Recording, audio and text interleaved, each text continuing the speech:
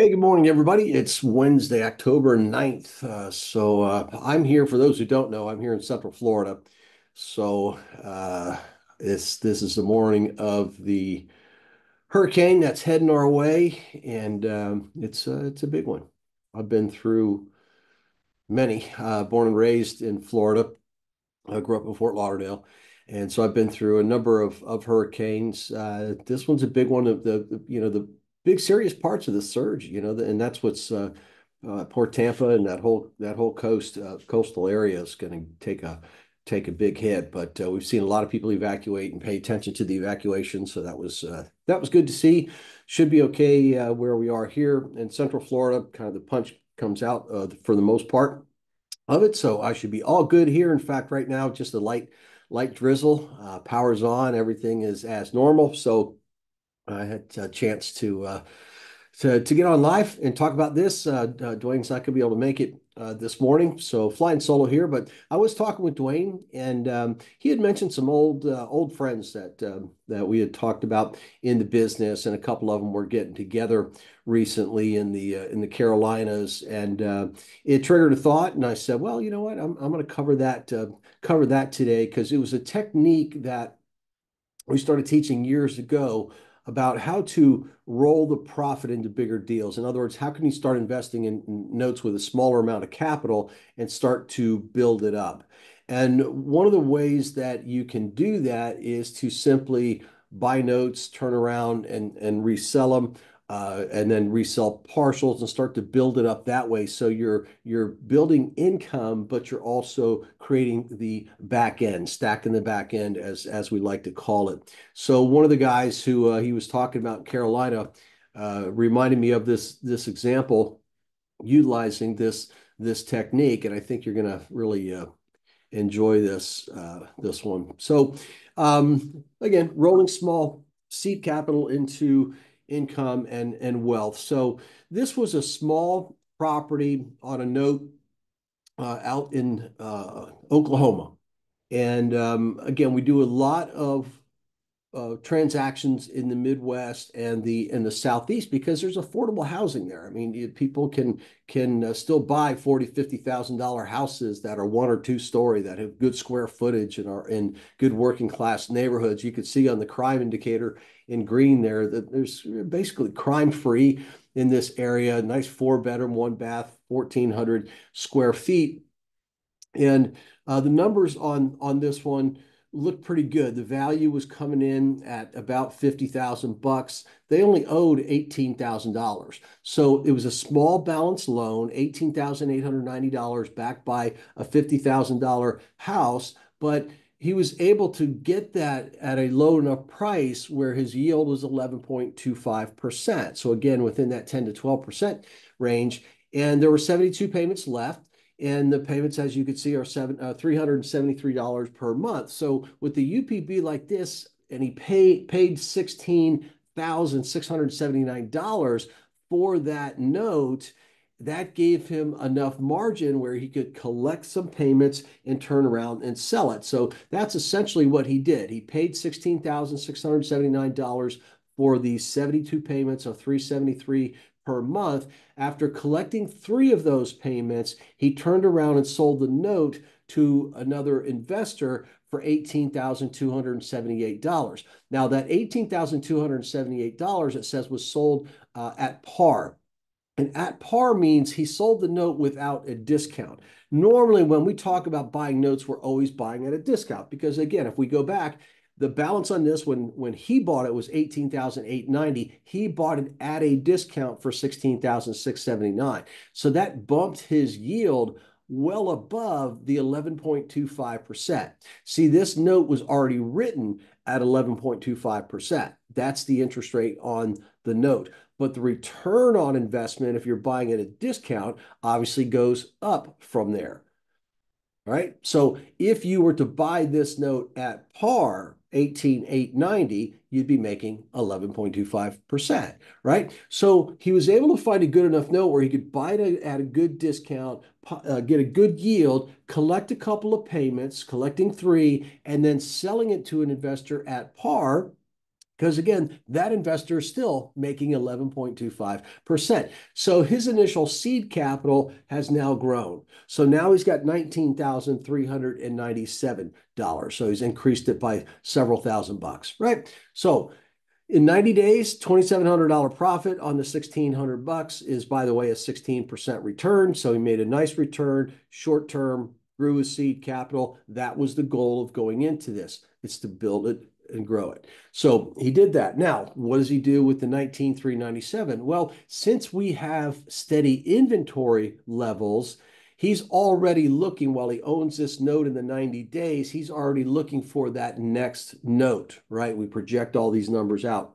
So the next note that he bought was this one, and this is in Tennessee. So again, it doesn't matter where the deals are. The first one was in Oklahoma. This was in Tennessee. We're looking at where are the deals, what fits in the model here. So the same month he sold the one note, he turned around and bought this note. So this note had an unpaid balance of $30,000, written at 9%, 140 payments left, so a little more term there, $350 per month. He bought that note for $19,397. So he just used the seed capital that he had grown. Bought this note. Then what did he do on this note? Well, on this note, he was able to go ahead and sell out a partial on it, which is eventually what you want to start to do. So again, we look at the crime, we look at the estimates, what the property values are worth, all those sorts of things. So on this one, he paid $19,350, collected 7 payments in this case, $2,400, sold 78 payments for $20,000 to another investor, and then he still owns 55 payments on the back end.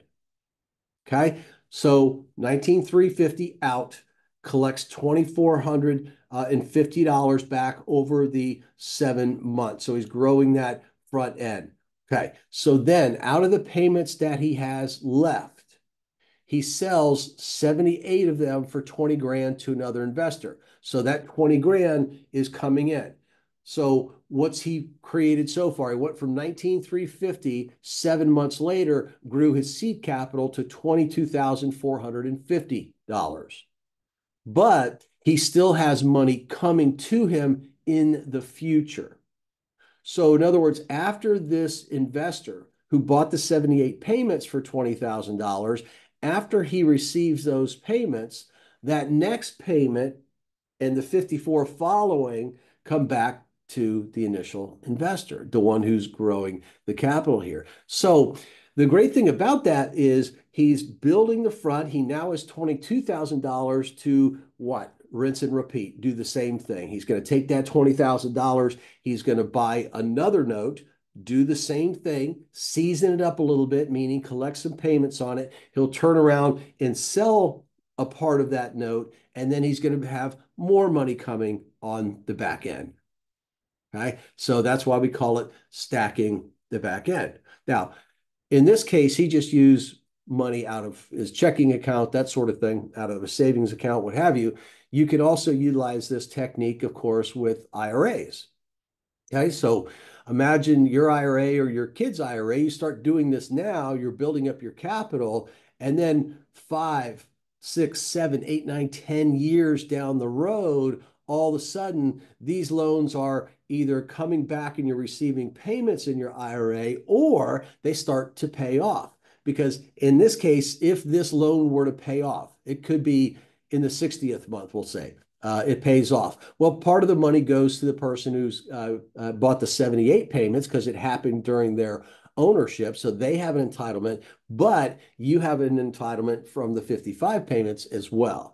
So if these loans start to pay off, lump sum comes in. If the loans don't pay off, then the monthly income comes in down the road.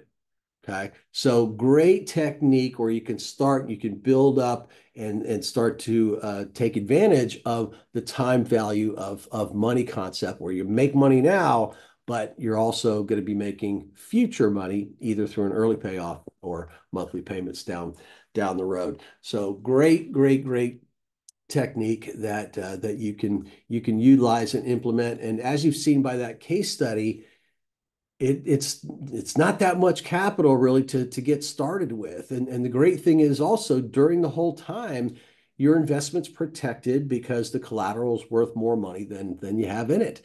And that's a great thing to do. So where do you sell these partials? There's online sources that you can sell the partials. My clients who are in my mentorship program, um, I have a Wednesday evening session, member only session, and people are always welcome. Hey, I've got a deal, and I'll look at it, I'll approve it, and say, yeah, this looks good, and they can sell partials that way. And you could also go to any investment club, family, friends, that sort of thing, who are looking for good, solid returns on investments. And people love it sometimes if they're in a partial with you, there's a bit of comfort. They may not understand the note business, but they know that you do. You're doing the business, and you're still have an interest in that note. You want to see that note be successful because that note eventually is coming back to you. So if something goes wrong in the note, of course, they're going to turn to you and say, what do we do?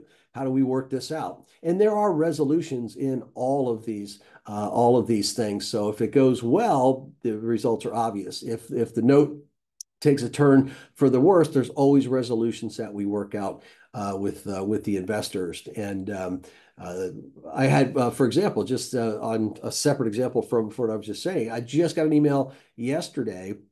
One of my clients bought a partial on a note back in 2022, maybe late 2021, early 2022, and the owner of the back end of the note, she wants to see if my client wants to buy more payments. She wants to recapitalize on some things there. So it's a great opportunity. So I just emailed him the other day and just said, hey, when you bought the partial you've been receiving for the last couple of years, she wants to sell a couple of years more payments.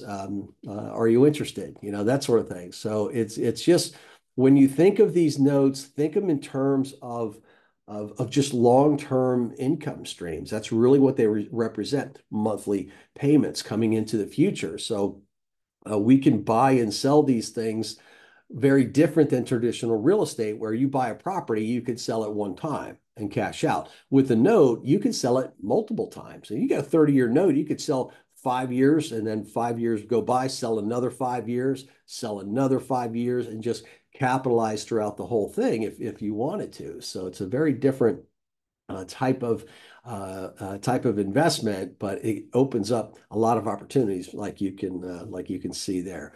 So that's all I had for you today, and we've got. I think we're all prepped around here. We're just kind of waiting for the storm to come around today. It's still got a couple of things I need to do, but we've got some live trainings and such that we're going to be doing on Zoom. So again, I'll let you know when we have those. The storm kind of is going to delay things by a week before I can start get the marketing out to everybody. So I'll get that out to you. It'll be advertised on Facebook and on other sources as well. And we'll keep you posted about that. So there you go. Thanks everybody for tuning in, and I'll talk to you real soon.